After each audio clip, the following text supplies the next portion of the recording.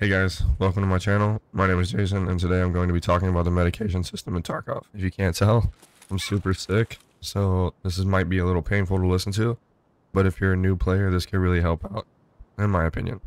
I've talked to a few new players recently, and they've all pretty much said the same thing.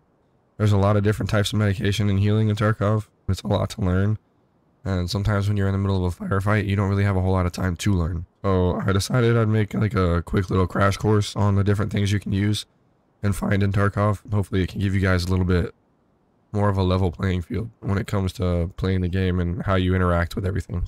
Just a couple talking points before I get started. I'm not going to cover stems, mainly because I'm broke right now in the game and I can't buy all the stems. Two, it's just stems are like a whole nother animal. So once you feel like you've mastered the regular medication system in the game, definitely start looking into the stem system, because stems will greatly affect how you interact in PvP and PvE.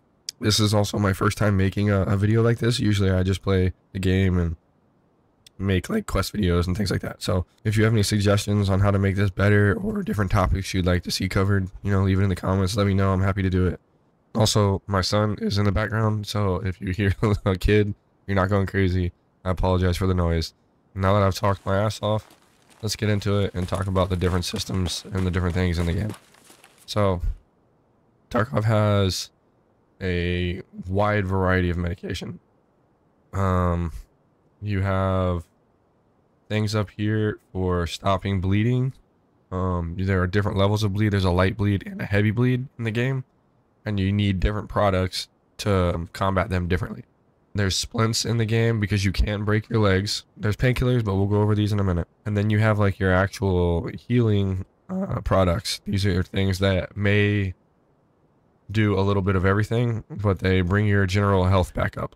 And then you have your surgery kits. There's two different types of surgery kits. We'll go over that in a second. All right, so first we're going to cover light bleeds. And these are your two bandages that are going to cover light bleeds. You're going to have your army bandage and your aseptic bandage. They're both 2-second uses. The aseptic bandage is only a 1-time use per. The army bandage is a 2-time use per.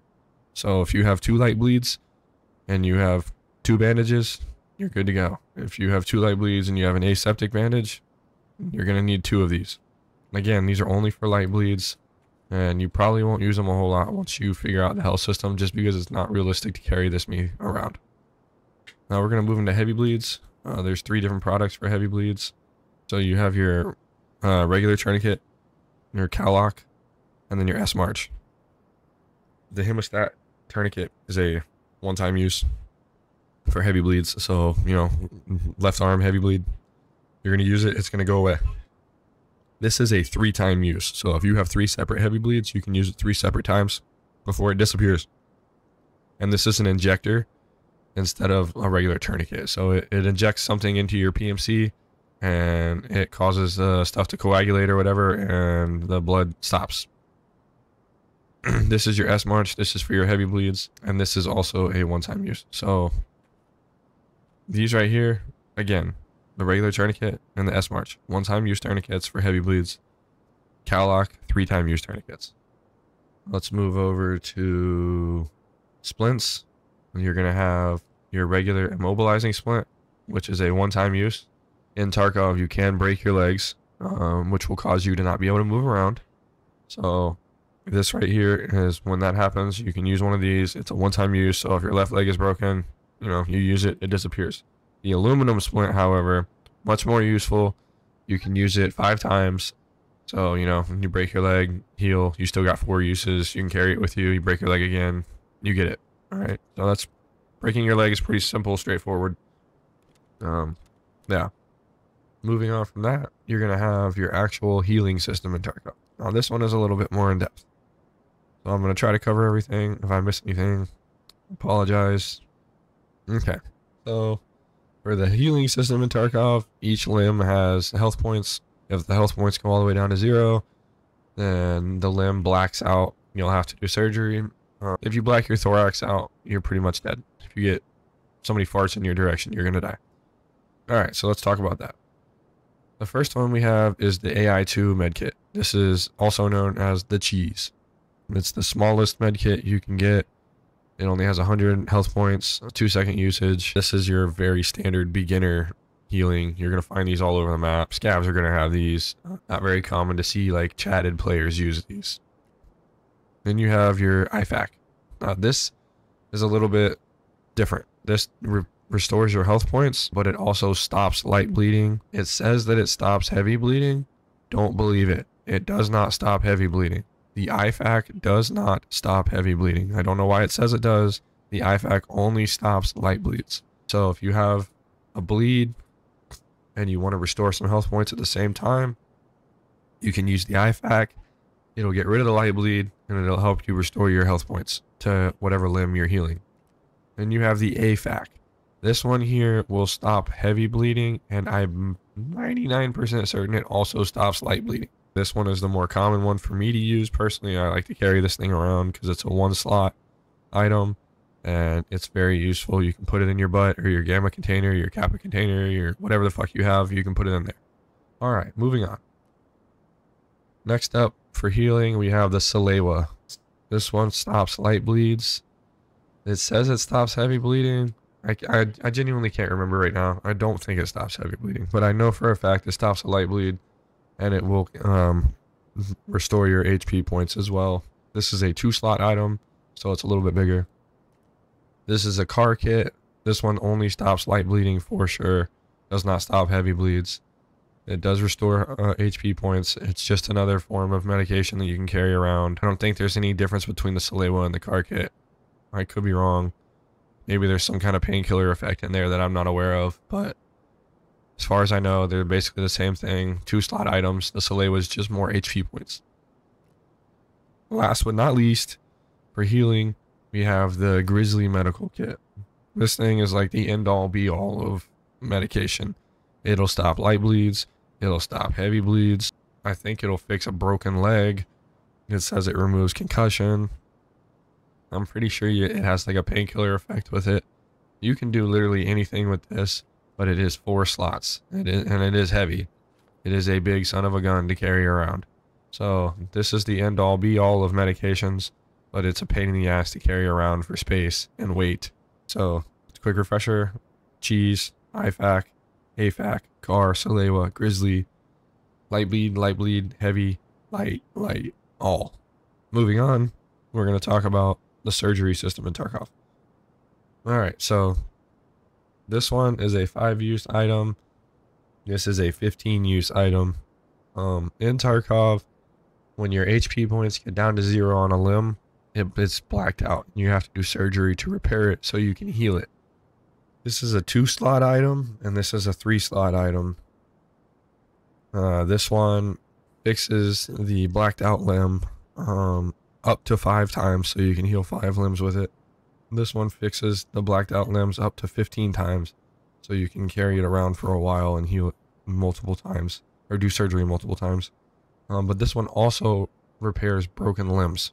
So this one does not. The CMS does not repair broken limbs. The Serve 12 repairs broken limbs. And those are your 2 surgery kits in the game. Those are the only 2. Next up, we have your painkillers. Just going to cover these 3 first. Analgin is going to be your first generation painkillers. Your starter painkillers, you get 4 pills. They only last 80 seconds. It takes 3 seconds to use them. It does remove some hydration.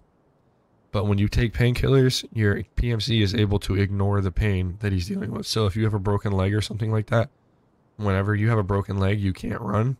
You can't walk very fast. It slows your PMC down.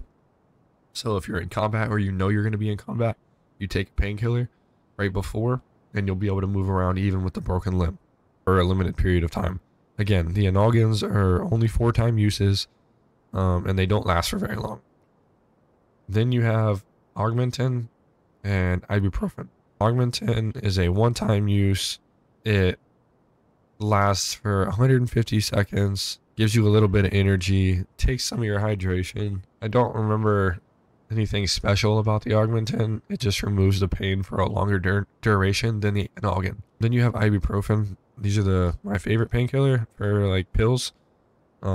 because you get 15 uses out of them, and it lasts for 280 seconds.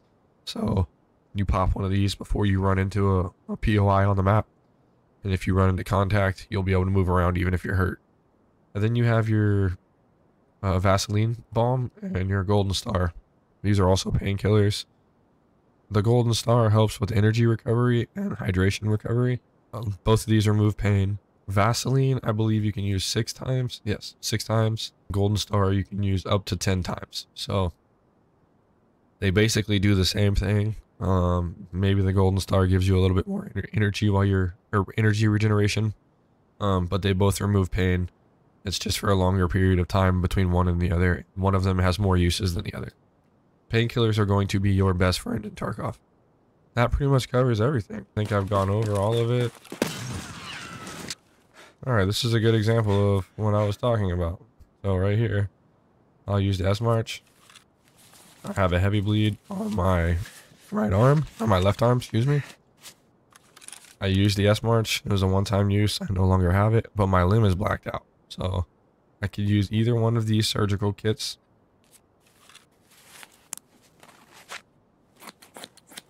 You do your surgery, it goes through the animation.